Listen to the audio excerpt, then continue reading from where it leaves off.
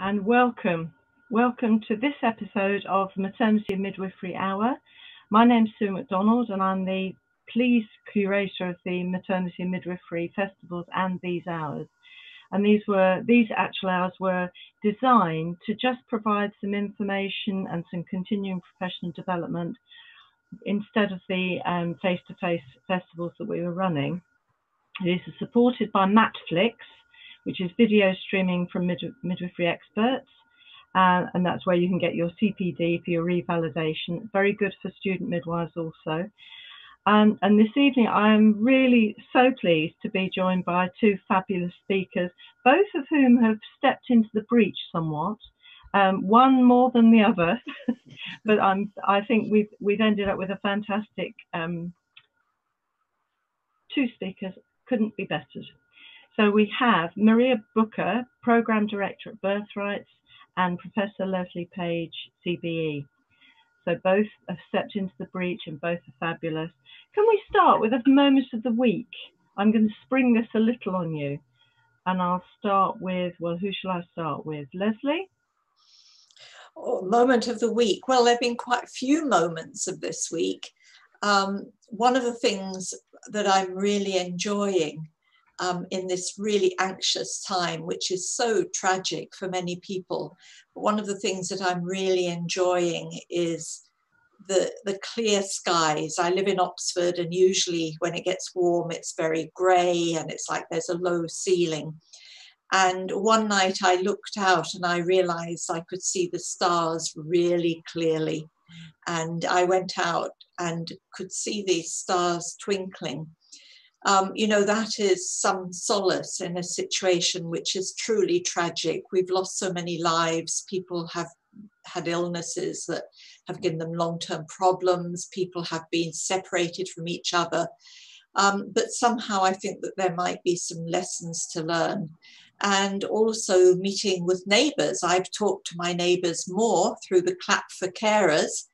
But I just want to say one thing, actually, that perhaps the moment of the week was seeing Rachel Miller, midwife, on breakfast this morning. Wow. Rachel Miller is on the cover of Vogue, and she spoke so beautifully. And the commentators were asking her about how anxious women are. And she said, yes, they are anxious, but the meaning of midwife is to be with woman.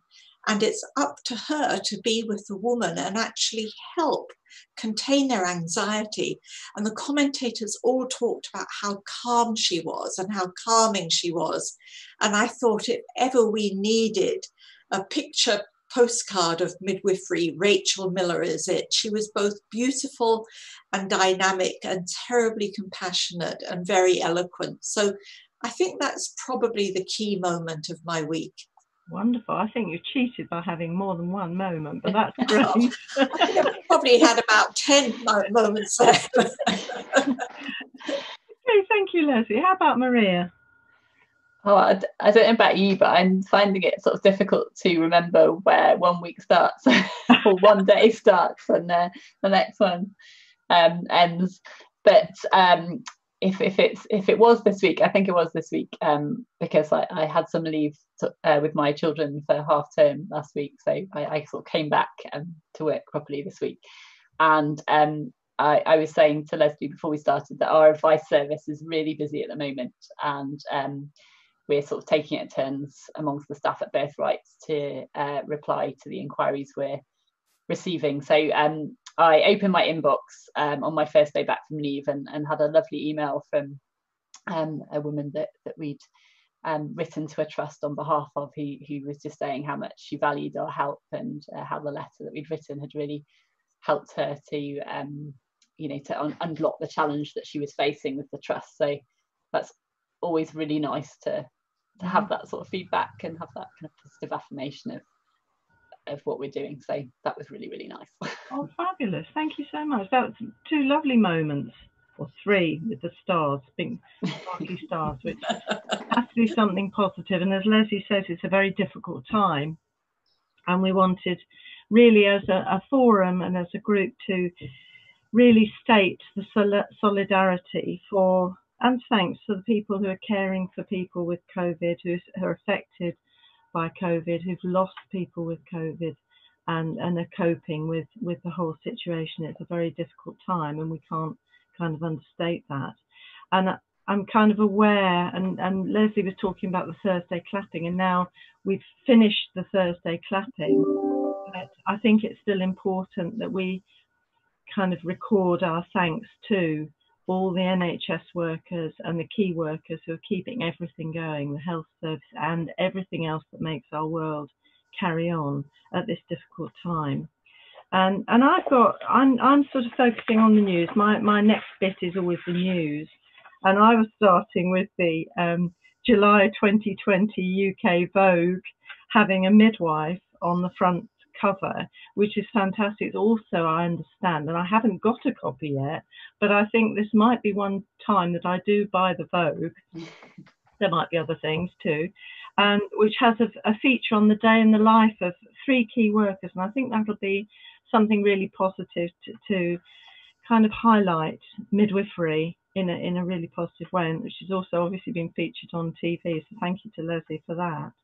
I think one of the issues this week has been very much that of race and BAME, very high in the news. Firstly, from home with the effects of COVID, highlighting that BAME people are significantly more at risk of being affected and of course to die from COVID-19.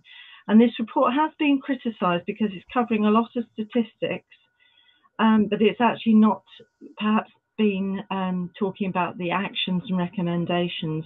And I was thinking today that maybe we as a profession really need to read it very carefully, very critically, and then think about how we can individually sort out and look at our BME colleagues and make sure they're protected and not exposed to excessive risk. I know it's difficult because if they're working in the health service, looking after on the front line, looking after patients, they will be at risk.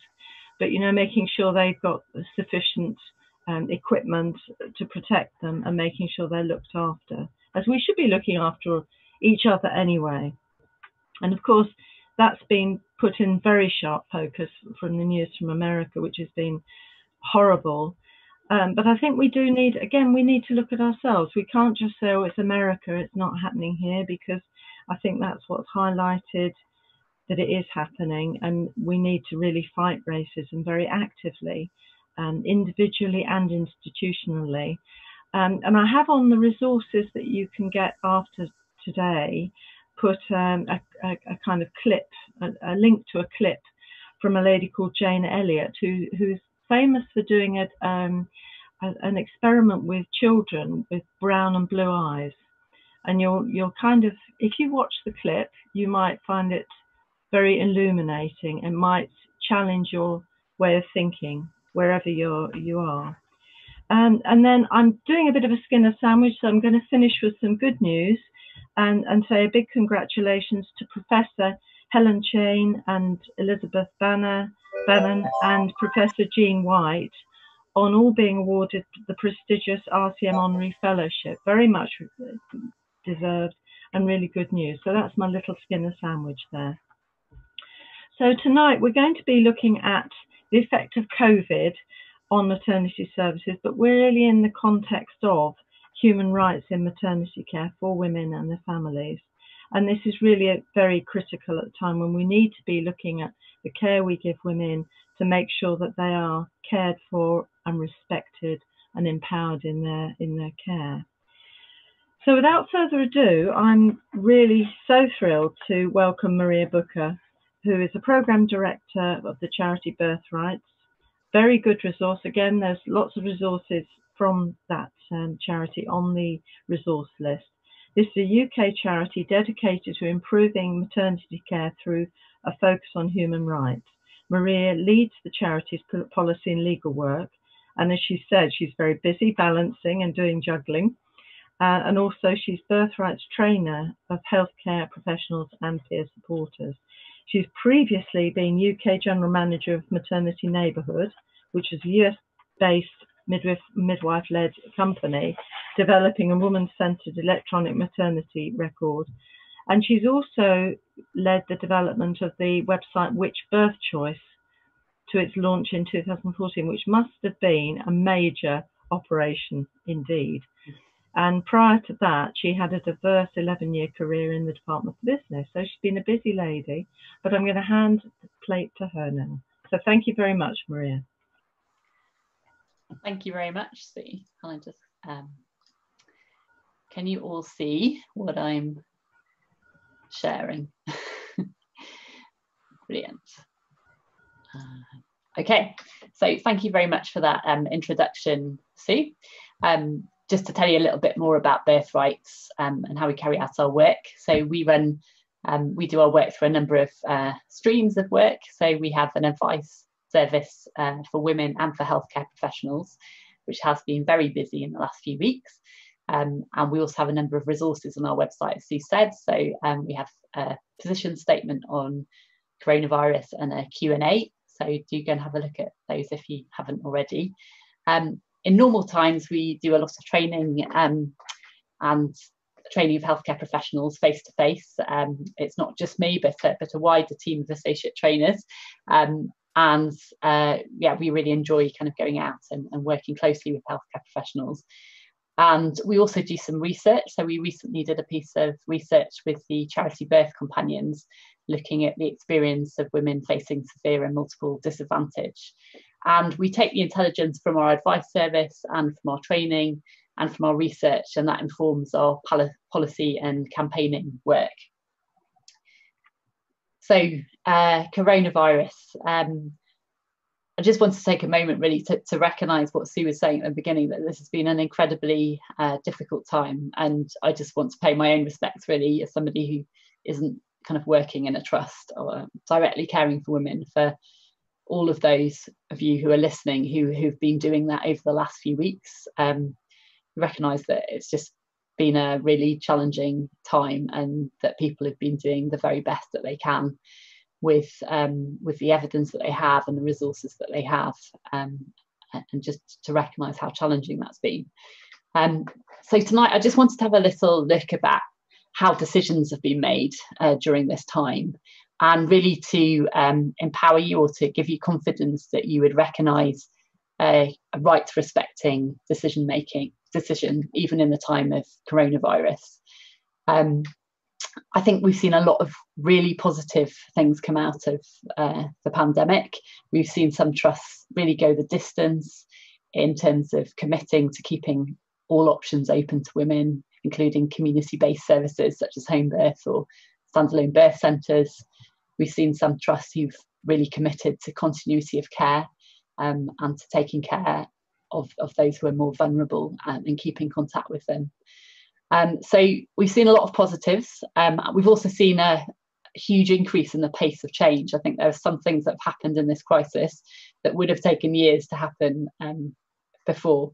And that's had some real positive benefits. But I think there's also been some decision making that's perhaps a little less robust, and that hasn't been as scrutinised as it might have been normally.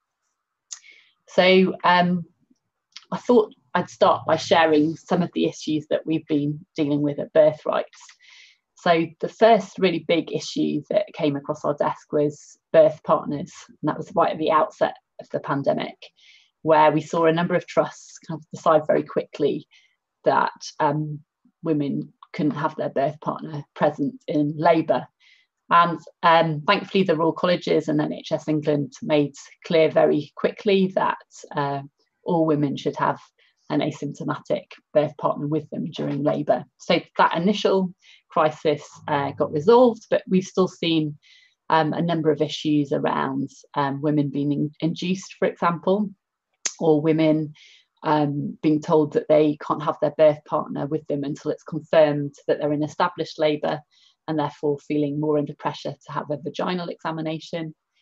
And there have been wider issues about visitor restrictions. So, for example, some women have not been allowed to have their partner video conferencing into a scan, even if they've experienced a previous loss. And there have been issues around parents visiting babies in neonatal units as well. So there's been a whole host of issues around birth partners and visitor restrictions. And then the second set of issues that we've been dealing with has been around temporary changes to maternity services, and in particular, the withdrawal of home birth services and birth centres, which, as I'm sure many of you will know, for some women feel the only safe option open to them. So we've had a lot of inquiries about that. And also some inquiries about elective caesareans also being withdrawn. So there's that set of issues about service reorganisation. And then we've also had quite a few inquiries about pain relief, and in particular water. So I think there's been quite a divergent approach to whether water is still available as a form of pain relief and for water birth. And we've had a lot of inquiries about that. We were also concerned a few weeks ago about the availability of epidurals, but thankfully that doesn't seem to have been a huge issue. I think that's only happened in a very small number of cases. And I think the final set of issues I wanted to mention was these issues about more marginalised groups. So Sue's already mentioned the impact on BAME communities. We know that 55% of women, pregnant women with COVID, have been from a BAME community, which is a very big percentage comparable to their proportion of the population. But there's also been other marginalised groups as well. So we've been hearing from women with maybe physical disabilities or mental health issues who aren't always given the kind of individual consideration that they need. And also from women who might not be able to afford data on a phone, for example, or might have other reasons to find it more difficult to stay in touch with maternity services. So we've had a real wide range of issues over the last 10 weeks. So what rights do pregnant women and birthing people have in a healthcare crisis? It's important to say that there are some rights which are absolutely non-negotiable, and that includes that women and birthing people always have the right to a safe birth. And by safe, I mean both psychologically safe as well as physically safe. They always have the right to be treated with dignity and respect. And they always have the right to basic care.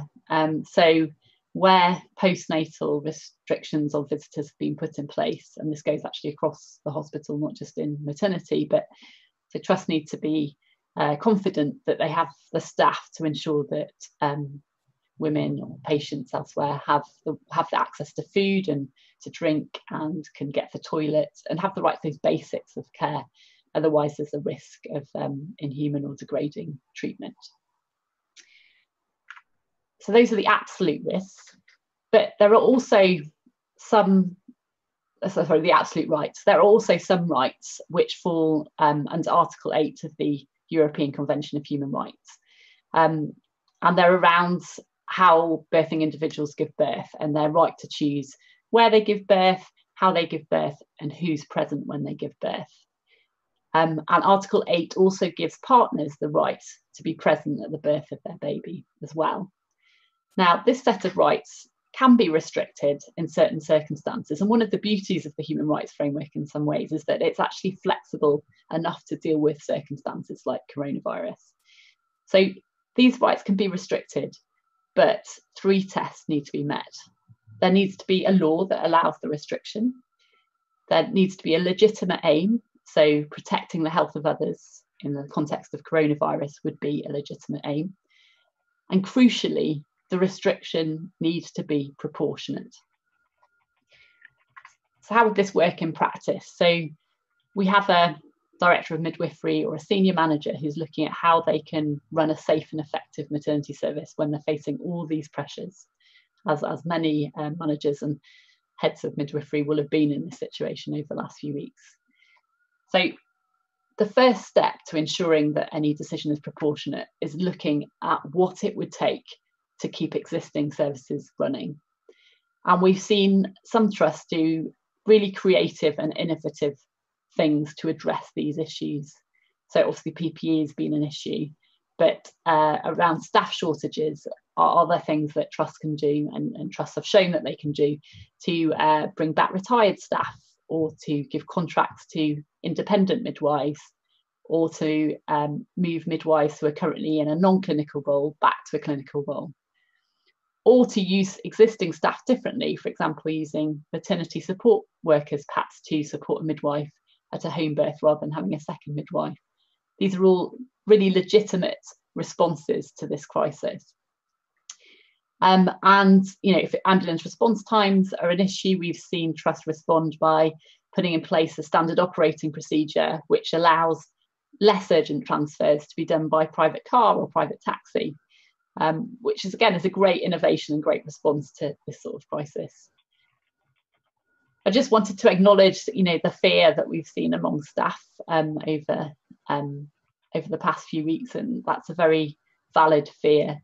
But it's also really important that women's fears and the impact on them is represented in these decisions. And NHS England guidance states that MVP, Maternity Voice Partnership chairs, must be involved in decisions, so that it's really clear when we're making a decision that all factors have been considered and all viewpoints have been considered. And the other thing that could help is collaborating with other local trusts as part of your local maternity system.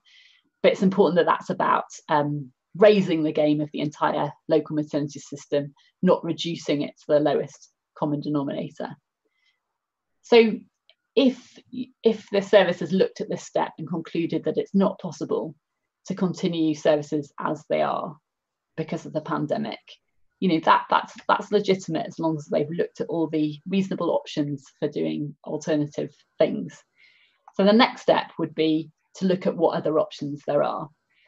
And in terms of getting to a rights respecting decision, what we're looking at is whether there are the resources available to deliver these options, what impact it has on the rights of service users, and what impact it has on stopping the spread of COVID.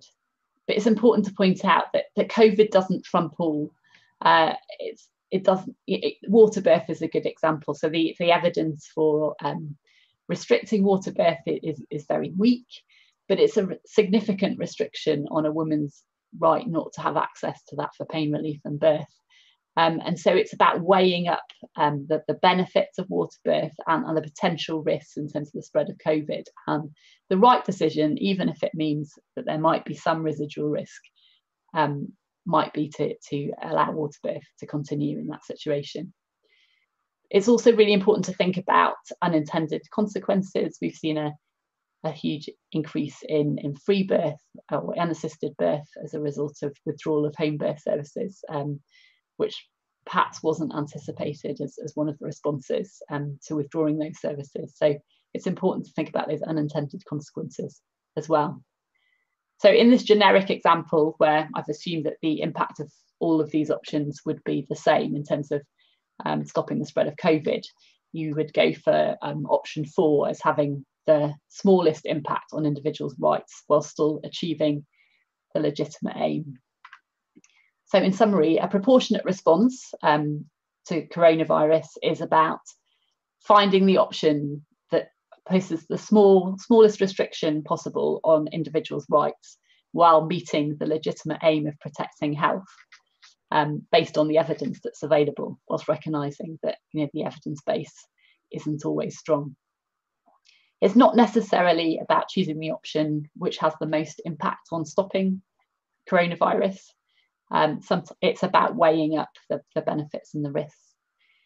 And it's really important that services are clear about why they're putting a restriction in place. Because if you're not clear about why you're putting a restriction in place, it's very difficult to know when that should be removed. It's obviously important to involve users and to look at options at collaborating with others locally. So once you've decided that you have a proportionate restriction that's been put in place, it's important to keep looking at individual exceptions to that general rule.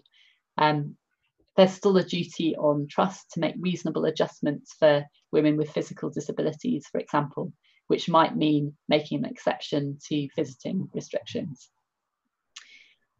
And what looks like a proportionate decision is going to vary according to the decision. So Birthrights would, our view is that there is unlikely to be a situation where banning birth partners could be deemed appropriate or proportionate as a decision. But other decisions may be deemed proportionate. So if we take home birth, for example, that might be a proportionate response to withdraw home birth if staff shortages are significant at the peak of the coronavirus. But a few weeks later, if staff shortages are back to a better level, that might no longer be a proportionate response. So in summary, there are always absolute human rights that need to be upheld, even during the pandemic. But there are also a set of rights that are qualified rights, which can be restricted, but services need to be clear that the restriction is proportionate. And how do you know if a decision is proportionate? Well, you need to know that you've explored all options to keep existing services running, and that you've then looked at all different alternatives for changing the service, and you've considered what impact it has on individuals' rights, what impact it has on stopping the spread of coronavirus and any other risks or benefits, and you've weighed those up and come to a decision about the best option to proceed with. And then once you've got that decision, you continue to look at individual decisions and you continue to review if circumstances have changed.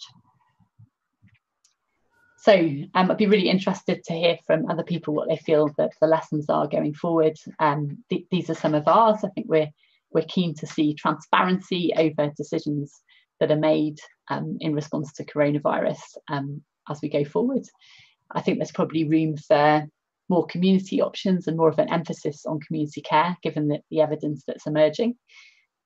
I think there's a lesson about communication and that keeping pace with decision making, which hasn't always happened to date. And there's also some lessons about looking at unintended consequences and particularly the impact on marginalised groups.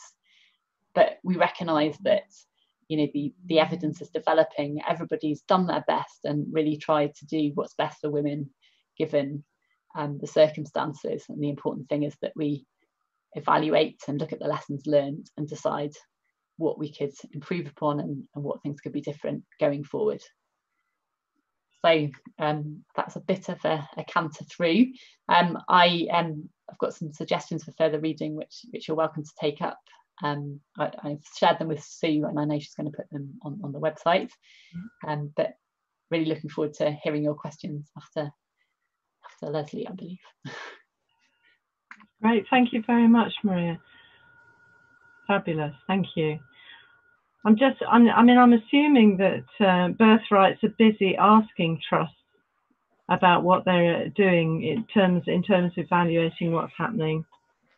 We are, yes. We try and work on a model of empowering women who contact us to ask their own questions of trust. Yeah.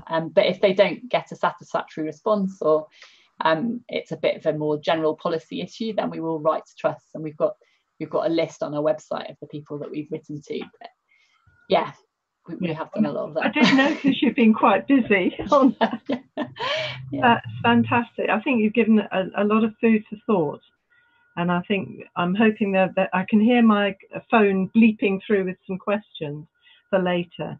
So those of you who are listening, if you have questions for Maria and later for Lesley, please do send them in. It doesn't matter how big or small they are. We'll try and answer as many as we can. So I'm really pleased now to go on to our next speaker, which is Professor Lesley Page, who is well known to many, many midwives. She is visiting professor in midwifery at King's College. She is an adjunct professor at UTS in Australia, at Griffith University, Australia, and an honorary research fellow at Oxford Brookes University. And people know her for her work internationally as an academic, an advocate, and activist for midwives, mothers and babies, with more than 32 years midwifery experience, and she's done just about everything: clinical practice, management, leadership, academic and policy work. She's practiced midwifery in the community, hospital and home birth settings, and continues to practice in Oxfordshire. She's worked and lectured around the world. She was the first professor of midwifery in the UK at Thames Valley University and Queen Charlotte, and has also been the president of the Royal College of Midwives.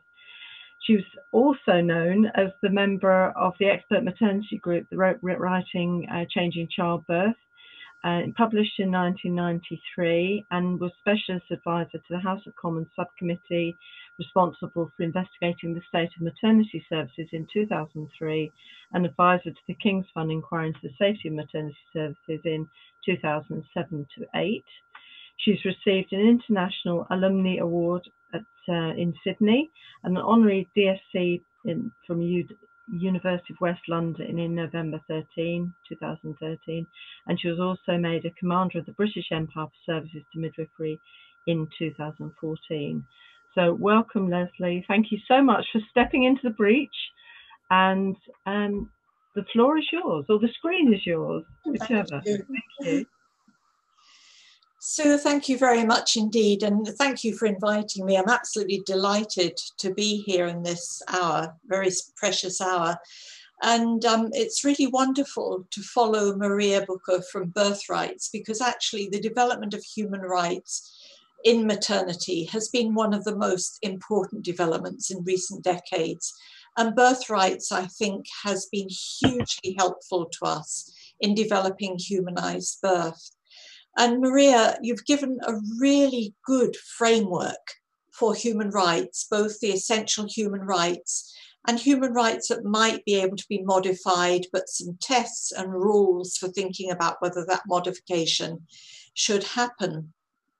My work over many years can be called the work of humanizing birth. And humanizing birth is at its heart about recognizing the significance of birth. The significance of birth for the baby being born, for the woman being born as mother, for the partner becoming parent, and for the family formation. And human rights is an absolutely essential part of it. And it's human rights associated with quality of care. And with the COVID-19 pandemic, we have been faced with one of the greatest incidents in human life in our memory, probably since the World War, and possibly with greater consequences than that. It's been both frightening, happened very rapidly, we didn't know very much about it, and it has, of course, taken life and altered our right to go out freely, and many of the things that we expect about our life. And what I particularly liked about your presentation, Maria, was about thinking forward what we have learned. And one of the elements of the COVID-19 pandemic that I think we need to think about very, very carefully has been the necessity for social distancing. And that social distancing can in itself be dehumanizing, because actually as human beings, we rely on being close to each other, communicating with each other. And there's a huge physiological basis to love and the development of human relationship. So one of the things we need to think about as midwives and people running the maternity services, working within the maternity services, is really, is our response that we make to the risk of infection appropriate, and what would the impact be? And Maria talked about unintended consequences. What we're having to do really is to balance human rights, public health, and quality care. And what happened in the beginning, I think, was that practices were restricted. And now we're seeing an opening up and understanding, particularly where there are strong leaders of maternity services. We're seeing that home births are being restored, that women are having companions, that midwifery-led services are being maintained, and that women can have water births. And basically, women should be involved in making decisions about their care together with the midwife. And probably one of the most important things that a midwife can do at this time is to listen to women. But I'm also concerned about the human rights of midwives, because for midwives, it's been frightening. They've been under a lot of pressure. there is some worry about midwives and nurses and others working through the COVID-19 pandemic, that there might be traumatic experiences and that there might be post-traumatic stress disorder or psychological problems following this experience. So what we have to balance is both the safety, of course, the safety of the woman and the baby and the family, but also the safety of the midwives and staff, maternity support workers and so on working with women. And actually what we need for that is the evidence. And we have a huge amount of evidence. And I've been working with a group of professors of midwifery. We're called the Professorial Advisory Group. We've been advising the Royal College of Midwives. We've been doing very rapid reviews of the evidence on issues such as well-being of midwives, protection of midwives, contact between mother and baby and breastfeeding, induction of labour and interventions, and a whole host of these rapid reviews. And what's really important, I think, is that we remember that the relationship between the mother and the baby and the family and the relationships within the family are absolutely essential at a time of huge anxiety, which can be really difficult for women, particularly if they're from Black and minority ethnic background or have mental health problems or have disabilities. And thinking about that relationship is absolutely critical. And we will, following this pandemic, it's likely that we're going to feel it for, I would say, at least another year or 2 years. And we're likely to have a recession following this, and we're likely to see increased poverty and deprivation and further marginalization. So this relationship is absolutely critical. And I would say that probably in addition to midwives listening to women, compassion, kindness, and respect are more important than ever. So if midwives are put in the situation that they can listen to women, get to know them, and work with respect and with compassion and kindness. And similarly, managers and those leading the maternity services need to listen to midwives and maternity support workers, everybody working in the maternity services, with compassion and respect. And this compassion and respect and working through relationship, I think, will be the thread which will lead to us emerging in a more humane way from this pandemic. And watching the press, watching people's responses to it, I'm concerned that we might actually hang on to changes that we've made that aren't helpful and not restore things that are really important. So, for example, I would highlight continuity of care as being something that we need to keep and is really helpful during the COVID-19 pandemic. Community-based services, midwifery-led care, woman-centered individualized care, public health information and support, optimizing normal processes, avoiding unnecessary interventions, and promoting skin-to-skin and attachment, enabling women to breastfeed and supporting women's mental health needs. And we need to have a broader view of the evidence and the concept of safety. And I was really pleased to hear Maria focus on not only physical safety, but psychological safety. And these ideas are all contained in a recent publication in Midwifery, which was led by Mary Renfrew, and a number of us were involved in it, called Sustaining Quality Midwifery Care in a Pandemic and Beyond. And it's really thinking about how we manage care during the pandemic, how we get out of the pandemic, and looking to the future. And we have seen a number of good effects. For example, where women have limited visitors, they might be more likely to breastfeed. We've seen in some areas an increase in the home birth rate. So actually we've seen some good effects, and wherever we've seen that, it seems to me that there's a leadership that actually knows what the evidence is, knows the principles, understands human rights, but is able to be innovative, entrepreneurial, and keep some of these services going, and indeed to increase them. So just my final words on this. We are in danger through social distancing of becoming more distant from each other, of dehumanizing.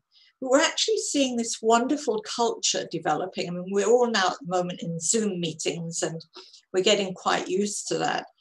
And we have different ideas about things.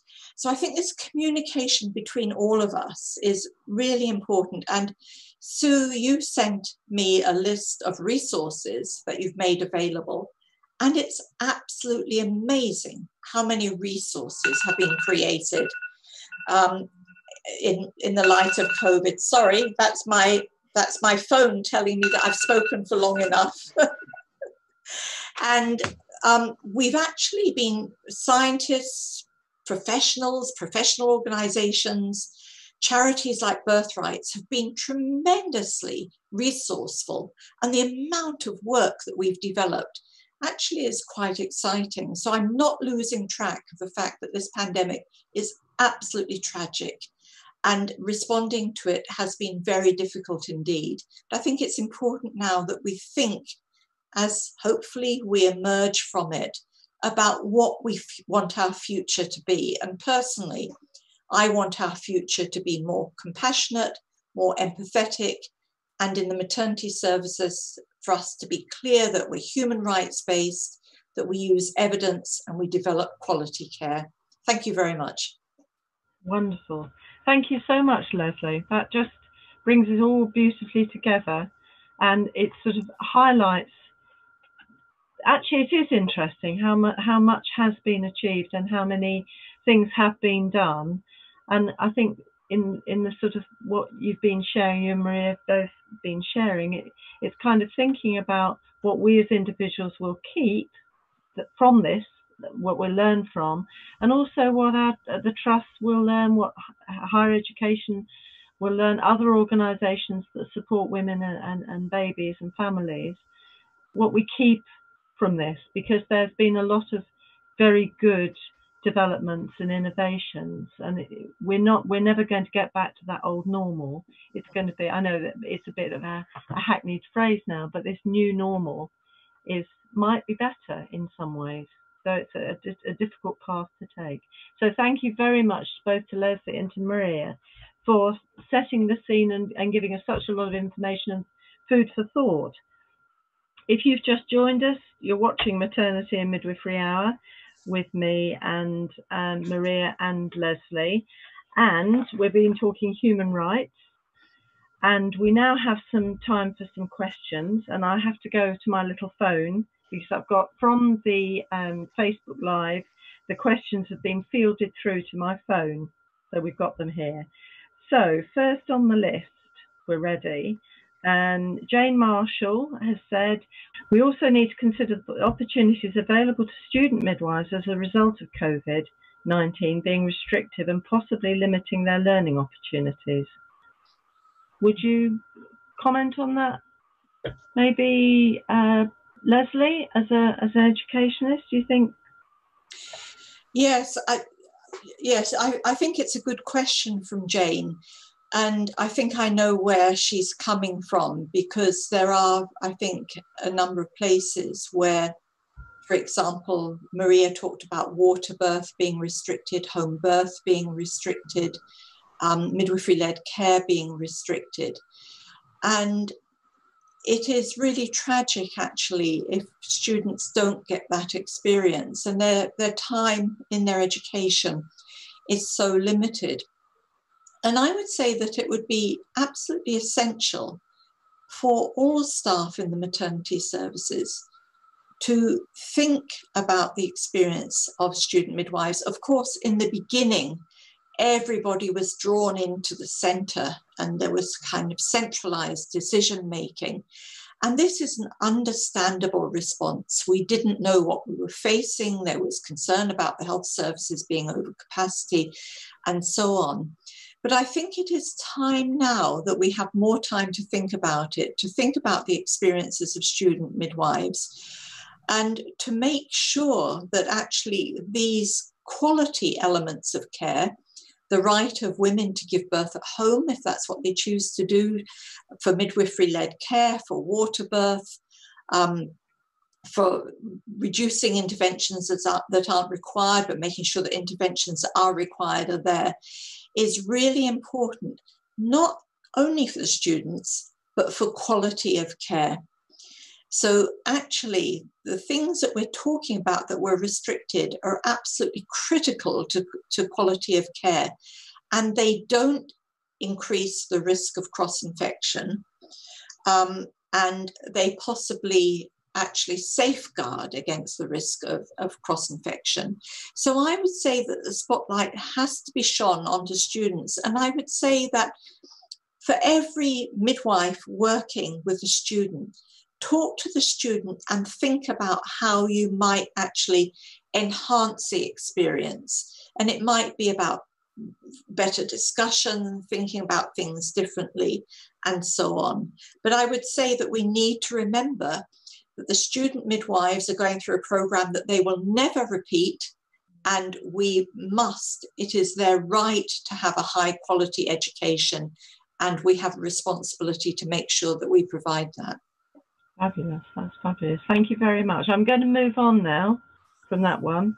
Laura Henry says, question for Maria, really insightful, thank you. And she says, in Ireland, we've had at least one hospital ban partners entirely with little communication or transparency. How can midwives, not necessarily in that hospital, approach questioning and critiquing this move to ensure transparency in the future? Whoa, that's a tricky one. Well, it's really good that, you know, Laurie, that you're interested in challenging those sorts of decisions. And, you know, I think it's great to have midwives who are prepared to kind of ask those questions. And I think it's about kind of probing, if you feel able to, or getting together with a group of other midwives who might also feel the same, and just asking for an explanation of the decisions and, you know, the drivers behind that decision. I think can also be really helpful to channel kind of the impact on women, because that's difficult to argue with, isn't it? So if you say, well, you know, we've heard from women that this was the impact on them, this is how they felt about not having a partner with them, you know, so can you explain to me why we have to keep that policy going? So it is really tricky, but I think we really need people who are prepared to sort of stand up and say, actually, we need to kind of give a good rationale, a good explanation for this policy. So can you explain it to me, and perhaps we can look at some alternatives and look at what the barriers are to having partners and see if they can be addressed in other ways. So I really encourage you and anybody else to do that. Okay. I think the getting together with other groups or midwives is quite a useful idea. I don't know if Lesley, did you want to add anything to that one? Well, I have other questions. Yeah, I mean, I think it calls for a radical response, to be quite honest.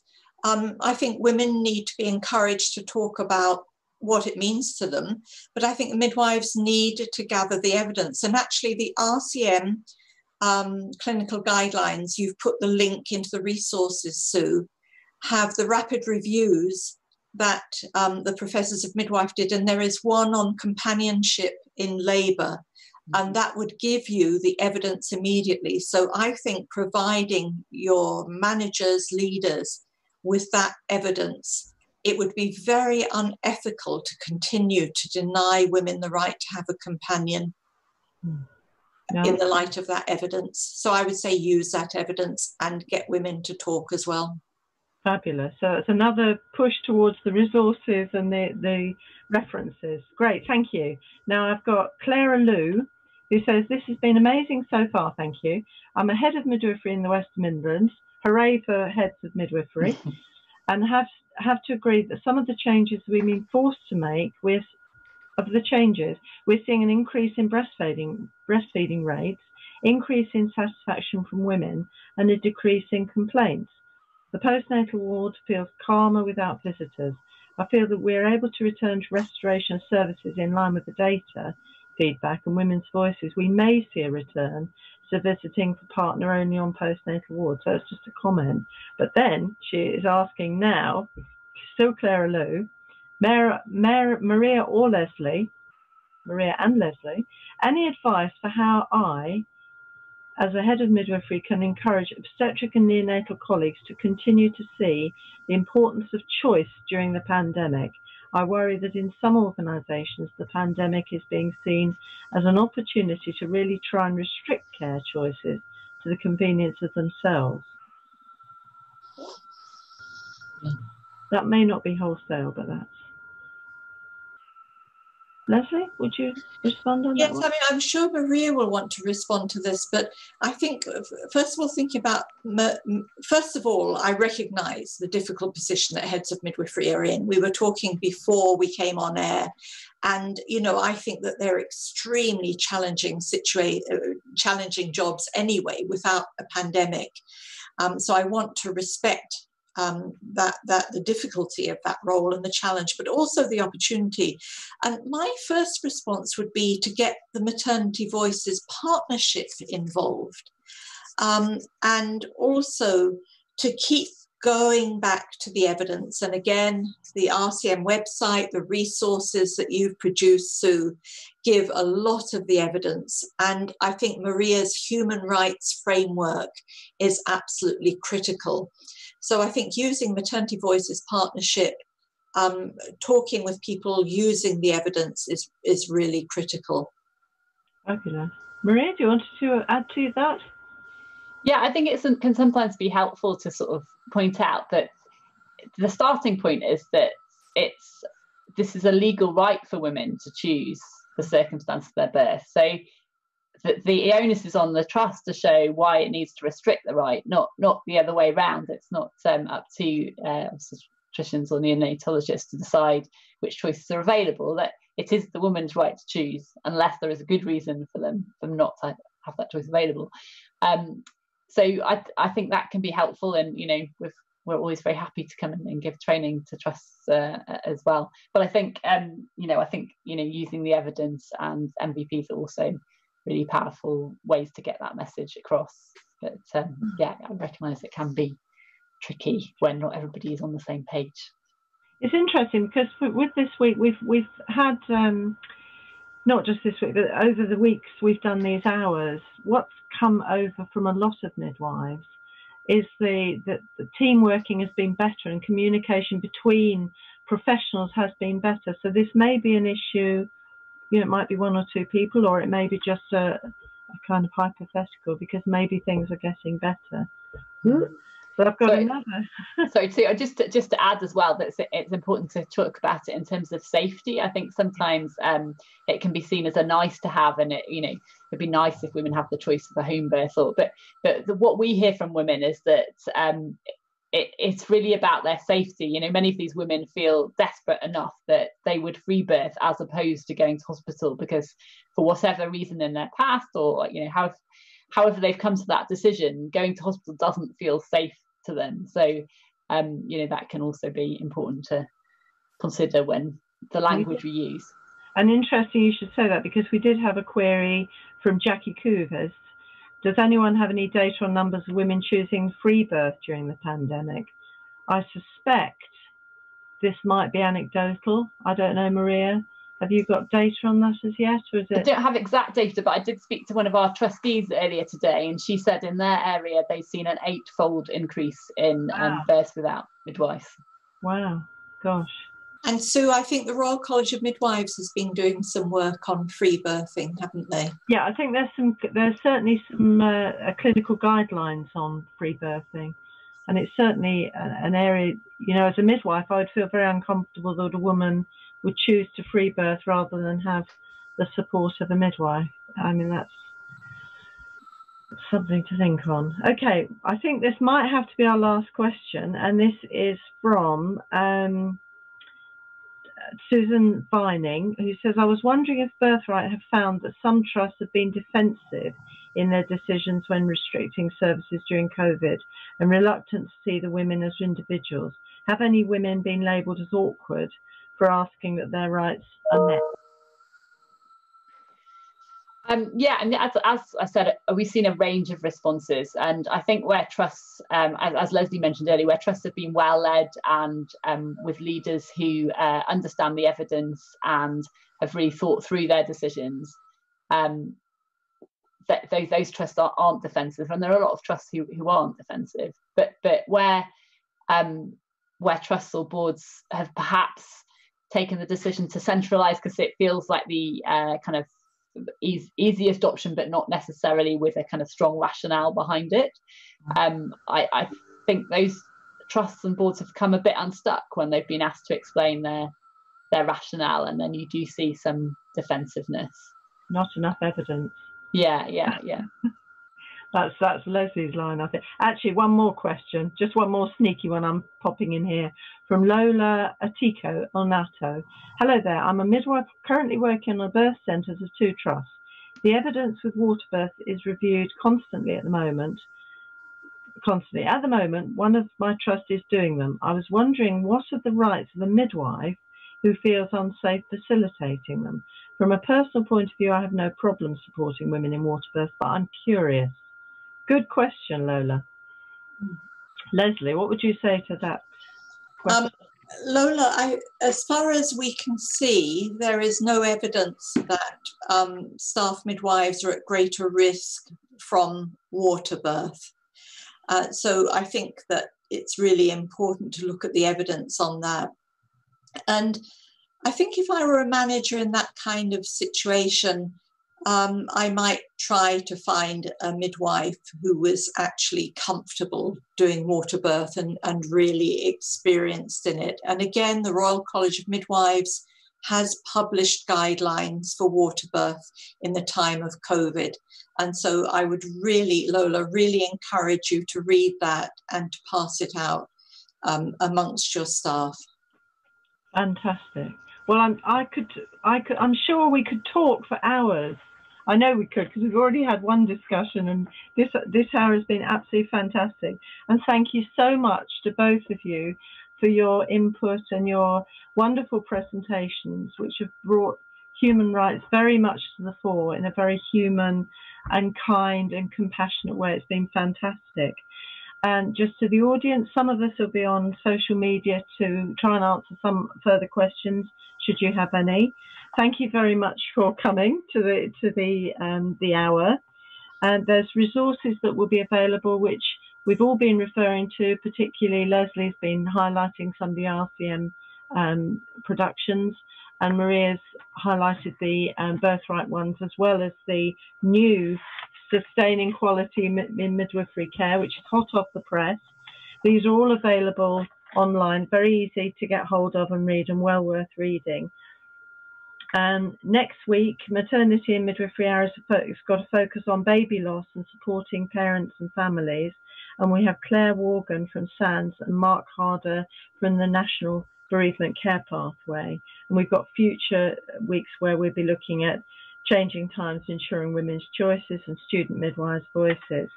Look out for the online festival programme for 23rd of June. That's a whole day of activity. And in the meantime, thank you very much for attending and coming. I hope you found it useful and as enjoyable as we found it.